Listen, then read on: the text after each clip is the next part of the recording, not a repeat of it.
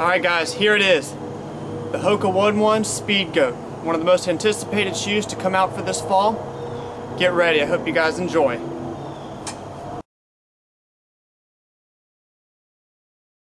Alright guys, it's Ross, Trainwise Fitness. I'm going to be showing you guys the Hoka One One Speedgoat today. Give you some of my impressions on it. First of all, this shoe is bright. Something I really love. I've always enjoyed shoes that have a lot of bright colors to them, and this shoe fits the bill. I am going to start by saying I got these just a few weeks ago, well really about a week ago. Had a pair of my another pair of Hokas that I hadn't even had 100 miles on them. I sent them back for a warranty repair because they started falling apart. And Hoka, to their credit, stood by their product. Sent me a gift card to use on their website to get a new pair of shoes. So I decided to go ahead and pick up these Speedgoats. That way I could give them a fair shot, throw them into my rotation, and tell you what I think about them. So far, probably have about 30 miles on these shoes. Gives me a good feel for where these shoes are. This shoe is designed with Carl Metzer. Kind of helped put his name, put his stamp on it. You can see it right there, the Speedgoat. Not only is it his nickname, but it is one of the toughest 50Ks in America that he puts on out there in Snowbird City. So you know, this shoe is designed to be tough and durable. One of the things you'll notice, this shoe has all new outsole materials. Very durable shoe. Got some good flexibility. Done a lot of work on this shoe. This is built off the Rapanui platform. So if you're familiar with the Rapanui, you'll be somewhat familiar with this. One of the things Hoka did though is they were hooked up with Vibram. Apologize, my shoes are dirty. This is not one of those reviews that you're going to find where I haven't worn the shoe and I'm going to tell you about it. But I've put this through the ringer, through some water, some mud, so that's a little bit dirty. But anyway, to my point, I had Vibram design that outsole. Give you a nice deep 5mm load to get you a little bit more traction out there. And notice again, too, Hoka's much to what Hoka's known for is that ultra cushion, ultra thick shoe. These are really nice. Has a stack height of 33mm in the rear. Comes down all the way into a 28mm stack height in the front. So you got about a 5mm drop overall in the shoe. I'm a big fan of shoes about 5 to 8mm. So that's a perfect drop for me. Not everyone enjoys that drop, but to me that's where I find that I run the best in, stay a little more injury free, kind of staying at that a little more minimal to moderate drop, but not quite all the way to a zero drop, and definitely not stacked all the way up at those 12mm plus drops that I found in other shoes. So again, nice Vibram outsole. They cut these really nice flex screws in here. Gives the shoe a little bit more expansion and move and responsiveness on those trails. And you also notice that they kind of cut out some of the sole material here. That's just to help lighten this up. This shoe in a size 9, according to Hoka's website, is about 9.7 ounces. So it puts it about an ounce over the Challenger ATR. And again, just a little bit higher, a little bit more cushion than that Challenger ATR, so you can go a little bit longer in these shoes. These shoes are being worn by many professionals, Hoka sponsored athletes and others alike that are running 50, 100 miles in these shoes. I've took these out of the box the day I got them, pretty much, and put them through a 12-mile run, and hence since then I've put through a couple other 12/8s in there as well. On my initial run, it was very muddy conditions. This Vibram outsole really helped to keep that traction on the trail there. Hoka also designed a really nice synthetic leather toe guard. Something that you've only seen on the Mafatis probably.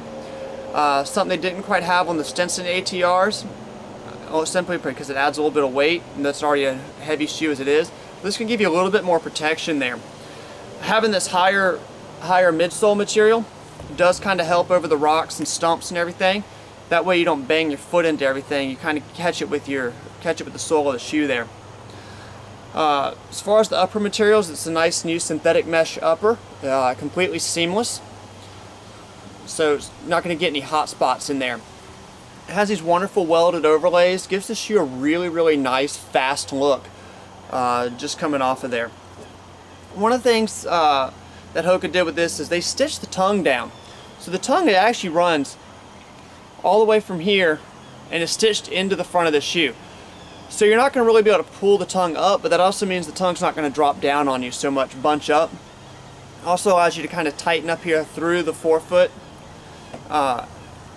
and really get a nice snug fit. Before I got these, I'd done a lot of reading from some other people who had bought them and reviewed them on Hoka's website and a couple other websites as well. One of the things I noticed is people complain about these being very tight shoes or the toe box too narrow.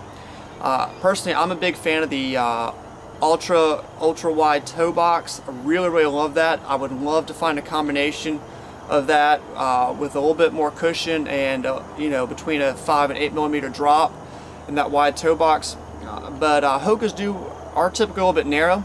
So when I got mine, I sized them up a half size. I typically wear a 10.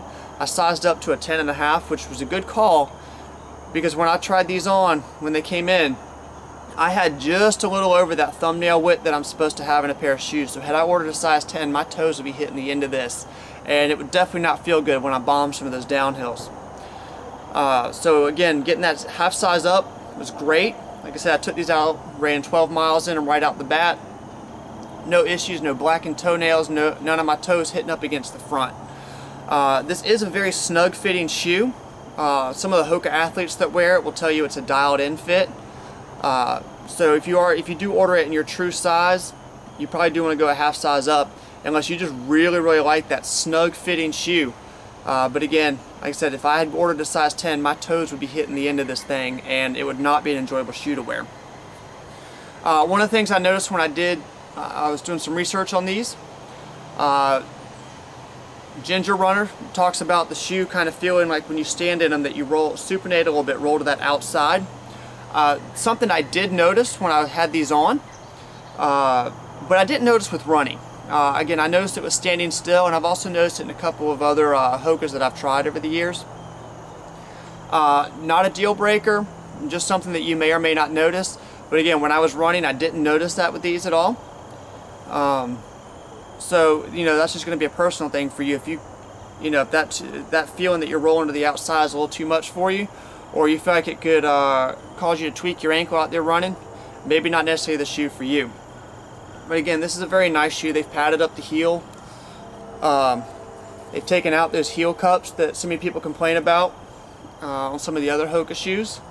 And again, designed with the legendary Karl Meltzer. And you know, if he's going to lend his name to it, you know this is going to be a quality product. So this has been a very durable shoe.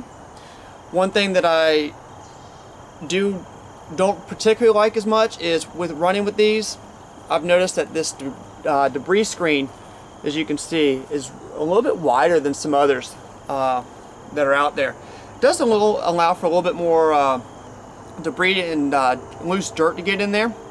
Not a big deal, you can shake it out. But you know, on some of your longer runs, it may cause you to stop and remove the shoe, shake it out, get some of that dirt out. One thing I did notice on my very first run with these is I did not have this cinched up here in the laces as much as I probably should have, and I did get a little bit more loose debris in from around the top of the shoe here, especially as I bring my other foot up and through during the running gait cycle. So shook the shoe out, really tightened it up, sunk that heel deep down in there. Not a single issue at all.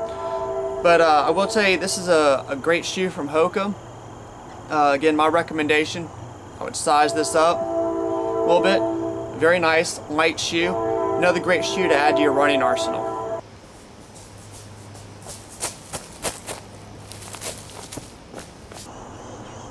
Alright guys, well, I hope you enjoyed the review of the Hoka One One Speedgoat. Again, a great lightweight shoe. Got plenty of cushion and support to keep you going all day for those 100 milers. Again, it is going to have a little bit of a snug fit, so if that's something you don't like, I would size it up a half size. And again, that debris screen is a little bit wider, but that does also give it a little bit more breathability, so it does dry out after crossing water a little bit faster. So again, like I said, I hope you guys enjoyed. Hope you learned a little bit. If you have any questions, again, feel free to drop those in the comments section. And remember to train smarter, train harder, and train wise.